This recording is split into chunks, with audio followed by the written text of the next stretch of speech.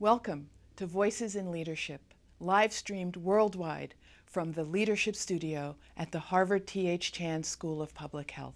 I'm Dean Michelle Williams. The goal of Voices is to highlight the experiences of leaders confronting major public health frontiers and to better understand effective leadership and how it can affect change. I hope you find this program engaging and informative. Thank you for joining us. Good afternoon to both our audience here in the studio and to our viewers online around the globe. I'm Eric Anderson, the Director of Voices in Leadership. This series focuses on the lessons of effective leadership to create positive change in public health. Dr. Patricia García is recognized as a leader in global health, actively involved in research and training, reproductive health, and medical informatics. She is a research professor at the School of Public Health at Cayetano Heredia University in Lima, Peru. Dr. Garcia served as Minister of Health of Peru from July 2016 to September of 2017. During her appointment as minister, she introduced new public health policies in sexual and reproductive health, HPV vaccination, food labeling, cervical cancer, electronic medical records, and telemedicine. Dr. Garcia served as the Dean of School of Public Health at UPCH from 2011 to 2016, and as Chief of the Peruvian National Institute of Health from 2006 to 2008, where she introduced the first information system for the National Network of Public Health Laboratories in Peru. She has recently been appointed as a member of the United States National Academy of Medicine, the first Peruvian to earn such a distinction. We are very pleased that Dr. Garcia is serving as a Menschel Senior Leadership Fellow with us this fall, teaching a course on leadership development in global health. Before I turn this discussion over to our moderator, Dr. Rifat Atun, please join me as we welcome Dr. Patricia Garcia to the Voices in Leadership series here at the Harvard T.H. Chan School of Public Health. Thank you.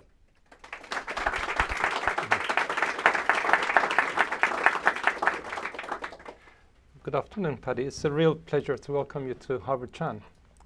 You've had an incredible journey as a leader. In this remarkable journey, what were the most memorable steps? Well, first of all, I'm very happy to be here. You know, when I think back, it was not in my plans at all, in my plans for my life to be a minister. Okay? I think you don't plan what you want to be as a position, but what you do is you should know what you really want to do in general. And one of the things that I remember since I was little, is that every time I would see something, I would like to try to make it better. So if you ask me about what are the kind of things in my life that really probably shape my life, really, I could start probably from the time where I made the decision to become a doctor. I was about 5 years old, and I really got very, very sick. I was very, very sick. Doctors didn't know what I had. They thought that it could be a lymphoma. And actually, it then ended up being brucellosis, a disease that at that point was very prevalent in Peru. And, but I stayed like 4 months or 5 months in the hospital and then other months at home. But I had all these doctors that really make me feel good. So I really decided at that point that I wanted to be a doctor to make other people feel good. And actually, I have been the first one in my family with a university degree. There were no doctors around. So from there, I think another very important moment in my life was when I decided to come to the States for, actually, it was not for better training. What happened is that my father had lung cancer, and I was looking for a better treatment for him. But a professor of the university told me that a good way to do it was to try to apply for a residency and ask if I could bring my father here. So I was very lucky. I was able to apply for the residency. I got a position, but my father died before coming here. But actually that allowed me to see a different world, you know. Another important point was when, and at that point, I was still wanted to be a good clinician and a good doctor. I wanted to be a hero there, okay, just as a doctor. until I met a person who has been very important for me, who is a mentor. I think mentors are quite important in your life.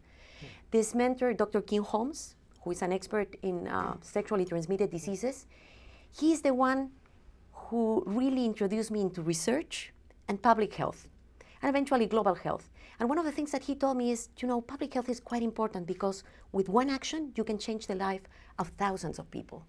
And I started there. I trained at the University of Washington, but always with the idea of coming back to my country, because that is something that we all have to do. I think we have to, for the people that are, I mean, foreigners maybe training here, I think you have to take the chance and go back to your country and do something for it. So I came back to my country and started working. I had the opportunity of working at the national program of STDs and HIV. And together with my husband and another friend, so we were several people coming from the University of Washington, we developed several things. The surveillance system for the nation that still works, okay? All the guidelines. I was the chief of the comprehensive care for HIV and STDs, and we started to create these networks. And for the first time, I realized that the things that I learned at the University of Washington could be placed into policies. And that was right the point in which the HIV epidemic was starting in Peru. It was an incredible opportunity also because we were speaking the same language as the cooperation agencies to try to get better deals on what we were going to do. At that point, these cooperation agencies were trying to create parallel systems. But what we try to do, we push it to have a system that will work at the Ministry of Health, strengthening capacities within the program. And I think that is why still we have a very strong program in Peru. So we work at the government, but as it happens in our countries, the government ended. We had the opportunity to go back to the university with the creation of the new School of Public Health at the university. We started there, and at that point, see, sometimes things happen, right? When we were at the government, we wrote this big grant for Wellcome Trust to try to introduce a new model for the control of STDs. But actually, because we left the government and the situation was very unstable, we were able to move the grant into the university, but with the idea of creating the same thing from the university, training people and building capacities within the Ministry of Health. And we did it. This was a grant that lasted more than 10 or 12 years with a big randomized trial that proved that working not only with formal providers, but with informal providers, like pharmacy workers. And that was one interesting thing. You could really control STDs, and we did it. But we use also the opportunity of knowing how the system, the governmental system work, creating networks and being able to apply this into policy. Well, yes, I went back. I eventually became the head of the National Institute of Health. Another important point, I think, I learned even more about how the government works, how to make it work better. Went back to be Dean of the School of Public Health and push for training. And eventually, well, one very important point has been this opportunity of becoming Minister of Health. I have to tell you that I'm very proud that I doubled the average time of a Minister of Health. Oh. It's hard because you have to try to do things in such a short time. Try to find those things that you can do right, like the low-hanging fruits, but try to build the roots for whatever will come next. And now that I'm back at the university, what I'm trying to do is I'm trying to catch those things that had been left there and try to see how can I continue them at the university. Yes. So it seems like a very exciting journey shaped by a number of critical events in your life. But I think what's very exciting, it seems, is that you've been able to combine research, implementation, and policy, and you've been able to operate, and you're still operating at this exciting interface. And you mentioned the word hero, and heroes always leave legacies. What were your legacies as the minister or as a leader? Well, I would like to think that being a minister has been only one little piece of my life. So I would like to tell you about the legacy of what I think are the legacy of all my life, okay? So the first thing is people, my students. I think that's one of the most important legacies that anybody can have, and that's the advantage of working within a university environment. I have had the opportunity of training different levels of students, and when I was a minister, one of the most interesting and important things and exciting things was to go to a place and say like, hey doctor, I have been your student. And then some of them were master students. How are you doing with your thesis was like the answer, right? And I was like, yeah, well, we'll continue. Yeah, because you have to finish, right? Or there were things like, oh, remember, I worked with you at the Wellcome Trust, the Wellcome Trust program, or this Wellcome Trust grant. So I had people all around that in some way were touched, not only by me, by the team, because the kind of things that we have done, it's not only me. I mean, it has been a team of people that have been working together. So that's what I think the people that are touched by what the kind of things that you do, or by my training, or by students, are the most important thing. The other legacy, I think, has to do with the research that we have been doing, and this opportunity of moving research into policy. We have been able to introduce, for example, point-of-care testing in the country with the rapid syphilis test, which was a study that we started to try to prove that such a test could be implemented, and now is policy in the country. And it had to do with understanding what physicians thought about tests, what midwives thought about tests, and what women thought about tests, and the needs of each of them. Oh, and the laboratory technicians too. And to try to see how to really sell them the idea, the ownership of something new that could really change things and make them better. The other thing that I would consider a legacy is the introduction of medical informatics in the country. And I'm so glad, because as a minister, we have started the introduction, as you said, of was said in the presentation of the electronic medical records. But I know that the introduction is not enough, okay? And that is something that usually fails when you work in the government, okay? You start something and nobody follows it. So our plan is to try to see how from the university, with training, monitoring, and giving some feedback and some support, we can help so this introduction will continue or will be sustainable. Some great legacies. So students creating the future leaders, or helping develop future leaders, information to help generate the evidence, and policies to make a change. You know that one of my students had been the director, or has been the director of the Department of Informatics at the Ministry of Health. Oh, and now is the counselor for the new Minister of Health. Wow. So seeing your students, it's like, students are like having kids of your own. So now I don't only have kids, I have also grandchildren, because some of my students are mentoring other people. And so that's another thing that has been interesting. It's like, unfortunately, in countries like mine, usually we don't have a system of mentoring people. And we're trying to introduce it at the university, and because it's quite important. So you have your kids, your grandchildren, and those are the ones that are going to remain after I leave. And so at some point, I will need to take vacations, of course. And so I hope that they will be the ones that will follow what we have started. So that's a remarkable legacy. Many children and grandchildren, yes. And many, many leaders. And it seems that in this journey, you're not alone. You have a whole team working with you, and actually, even when you complete your journey, there will be many others in this journey. But I told them not to tell me grandma, okay? Really? Just Patty, just Patty, just Patty. Okay, so coming back to Patty, you make it, sounds so easy. What were the challenges you faced as a leader? Oh my God, okay. So we only have a few minutes. Yes. Well, one of the main challenges as a minister, okay, has been corruption. Corruption is something that people don't talk, okay? Researchers, and academicians, we are always, very at this level, and we don't talk about corruption, but corruption is something that is quite important. And there is no budget, okay, that will be enough to do things if we have corruption behind it. So that was one of the big issues. The second I would consider a barrier, being a minister, implementing things, had been what I call the politics, okay? So politics that could push populistic things that we know that may not work, but instead of trying to push for things that we know that work, but may not have any results in the short run.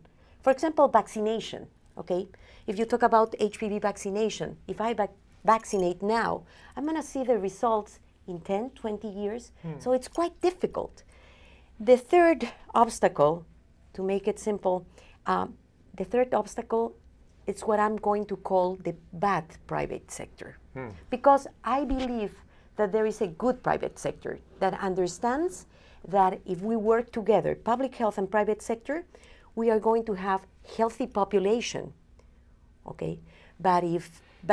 So for certain public health measures, for example, labeling of processed food in order to know which ones have high fat, high salt, etc., or trying to work with the private sector to try to address all these issues that are problematic for the health of the people, okay, that has been really challenging for me.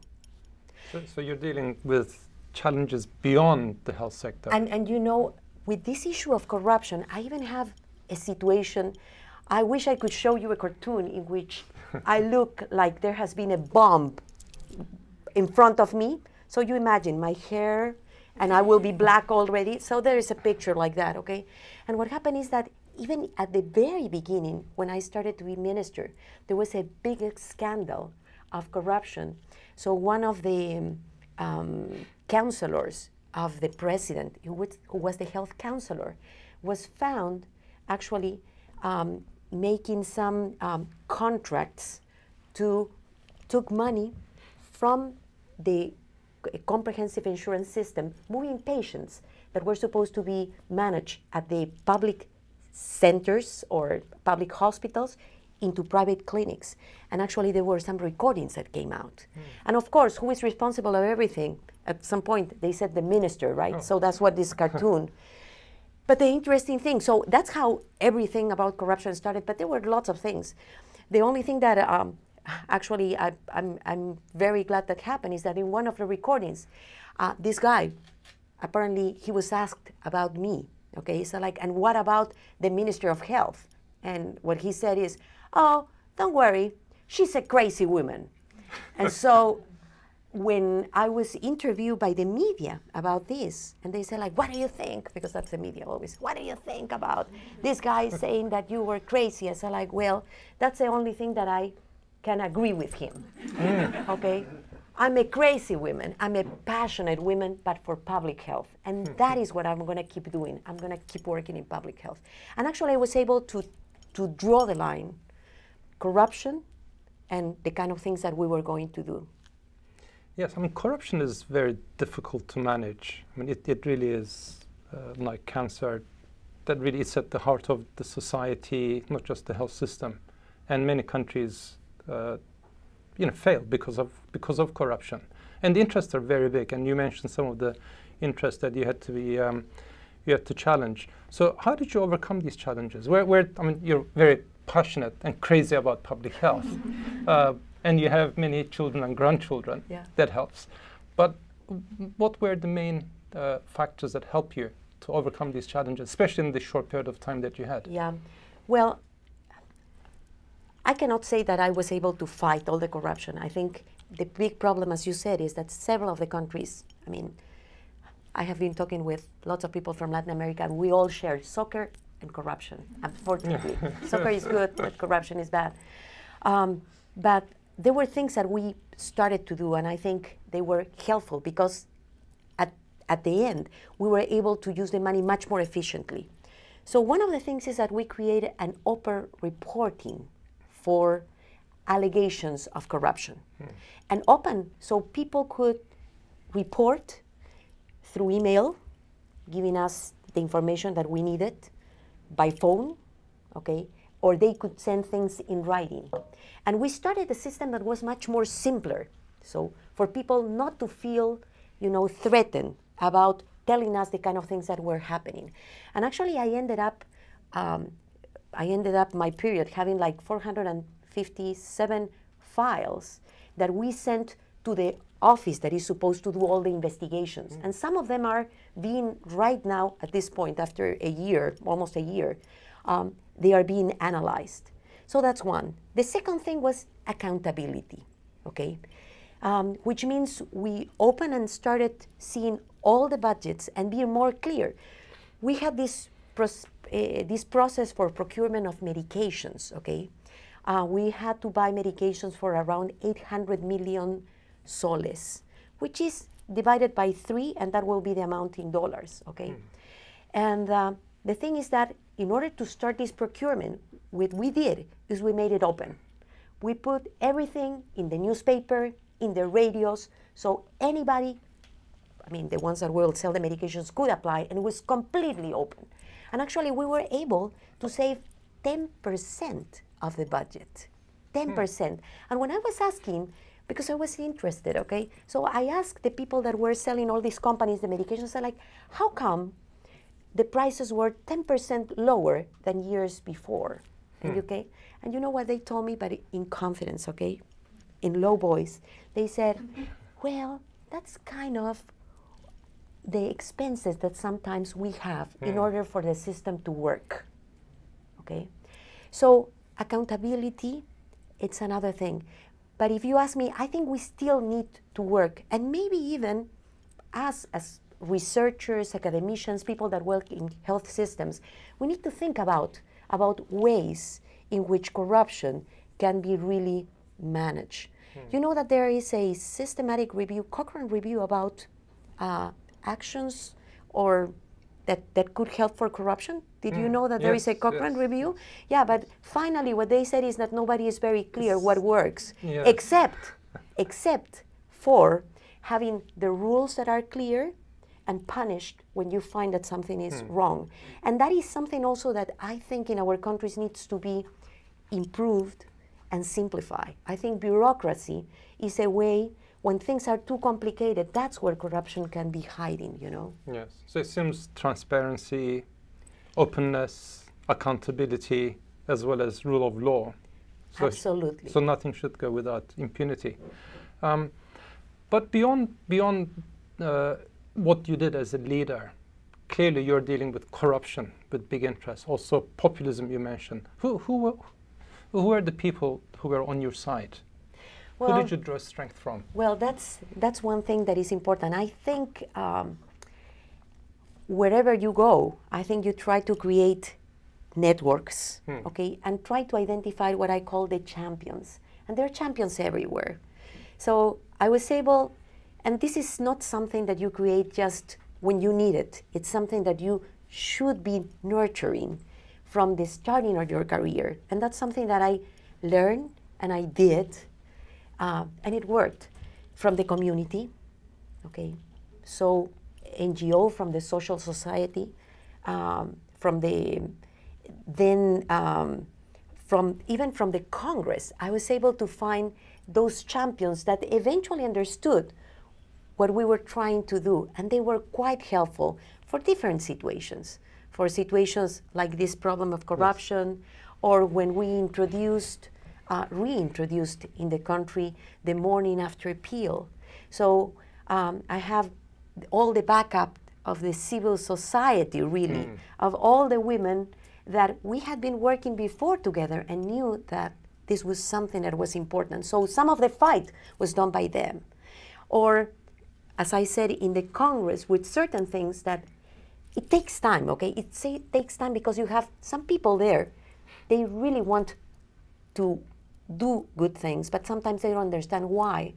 Vaccinating is good, preventing cervical cancer is good, or having better labeling in food, or telling people what they should be eating is the right thing to do. Yes, so it seems great that, you mentioned one of your legacies was investing in people, students, your children and grandchildren, who then helped you to develop other legacies through these networks and through the support. But there are others that you don't really have to nurture that long to call it a student, but could be identifying this champion. You know what I learned is that sometimes the people that are more against you can go into the other side. So from the dark side to the to the clear side, from right? The dark side of Yeah. the moon to Yeah, and because usually the people that are very dark are also very passionate. So you just need to turn them on your side. So identifying those people, it's quite important. Requires time. So that's one thing. Okay. One thing that I learned is that you have to be patient. Nothing can be done in a short time. Yes. If you want something to stay, and that is very important this is something that the funders should know also, right? Because funders are always asking you to make everything scalable and sustainable, etc. But for that you need time, and you need to create ownership. And this ownership, and to create ownership, not only takes time, but to identify the right people that could be the ones that are transformed by what you're doing. Yes. So, and they want everything scaled up by tomorrow. Yes. Yeah. Very quickly. So that's Yes. a message, guys. Okay. So we have to let them understand that things take time, okay? And that you have to build things. Yes. So it seems that your networks, as well as investing in NGOs, civil society, but also these champions, especially those who could change sides and move from the dark side to the brighter side, as well as those involved in politics, help to address these challenges with you as part of a broader movement. And when you did all of this, what are the important lessons that you learned as a leader? What would you advise our current and future leaders among the Harvard Chan community and beyond, of course? Well, the first thing is, every single thing that you do in your life, will teach you something. So take the time to go back and think, what did I do wrong? What did I do right? And then that lesson, take it with you, because it will help you for the next step. So I learned in my life that every single thing that I did really took me to where I am. And I know that even what I'm doing here in Harvard is going to help me to do things better later on. So that's one. And always reflect on the things that you're doing. The second thing is, as I said, identify champions. Things cannot be done alone, okay? So you need two types of help. One, the help of the champions, and the second, try to work in team. Teamwork is quite important. Third, don't be impatient, okay? Things take time. Things take time. So it's like nurturing a little plant. When you put a seed, things will grow, and eventually you will have what you need. But you need to be there. And the other thing is that if you want something to really, everybody's talking about research into policy, right? So it's not enough to do the research and write your papers. And everybody complains, for example, and I'm going to talk now with the other hat, the hat of the researchers, are like, oh, those policymakers don't understand the research.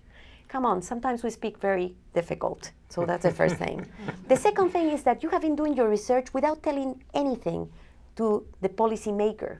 So if you want them to really buy on what you are doing, they have to be part from the very beginning. When you're designing it, okay, when you are planning to do it, so you can get their information. That means building ownership. And then everything is going to go well. And believe it or not, they will feel that it's theirs. You know, one of the things that happened to us is that when we were introducing the point of care test, the syphilis test, we work from the very beginning with the governmental local agencies, with the midwives, with the physicians, etc. When everything was there, one day I received a call and said, like, you know, there is going to be this ceremony because the introduction of the rapid syphilis test is going to get an award. There is an NGO that gives awards once a year to what they call the good practices in the government. And I said, like, I didn't know that. So I went there, and actually the local government presented the experience because they felt that it was their own experience. My team was really upset because they said, why they didn't tell us? And I said, like, they didn't need to tell us. Okay, this was our project, but this was for them, their achievement. And so that's ownership. So I think those are the things that we need to learn. If you want something to really be sustainable, build ownership, get all these champions, work in team, take time, and learn from things that go wrong. Of course, learn from the things that go well too. Yeah, so I can sort of visualize a reflective leader thinking about what's happened, what was right, what went wrong, identifying champions, working with teams, communicating, but also engaging to create ownership. But it seems that you've had a really quite a remarkable journey with great legacies, many challenges, and with many, many grandchildren and children and many leaders. Would you do it all over again? Definitely. Absolutely. I think, you know, a friend of mine, when I was offered this position, told me, have you thought about it? Because the political situation was that we had a very weak government with a lot of opposition in the Congress. And I have to tell you, I had a very hard time. I had to go twice a week to the Congress to explain everything. But it was worth it. It was worth it because what you can do in such a position, it's incredible. And as I said, in public health and in global health, one thing that you do can touch the life of thousands of people. So I will do it again, just in case. And I think that's the privilege of being a leader. And please join me in thanking our public health hero, Patricia García. Thank you. Thank you.